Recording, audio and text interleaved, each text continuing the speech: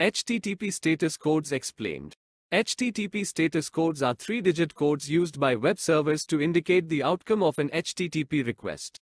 They provide standardized messages to both users and clients, allowing for clear communication and understanding of the request's success or failure.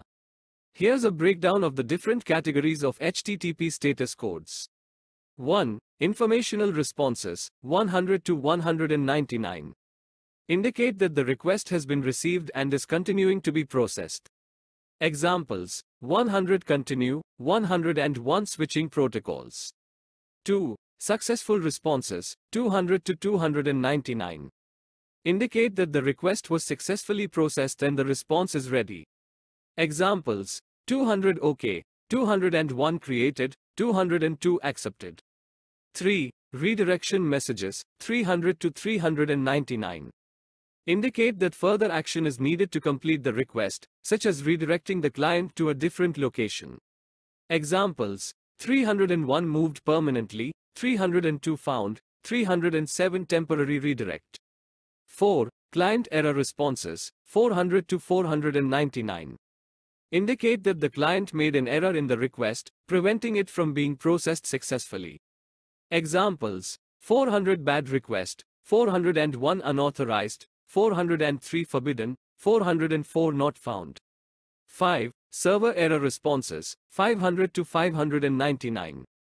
Indicate that the server encountered an error while processing the request. Examples: 500 internal server error, 502 bad gateway, 503 service unavailable. Here are some additional points to keep in mind. The first digit of the status code indicates the general category of the response. The remaining 2 digits provide more specific information about the error or success condition. Some status codes have specific meanings and require specific actions from the client or user.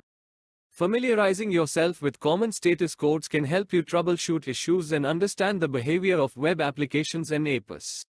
Further resources: MDN Web Docs, link to developer.mozilla.org. W3 Schools, link to developer.mozilla.org. Wikipedia, link to Wikipedia. I hope this explanation clarifies the different HTTP status codes and their meanings. Feel free to ask if you have any further questions about specific codes or their usage.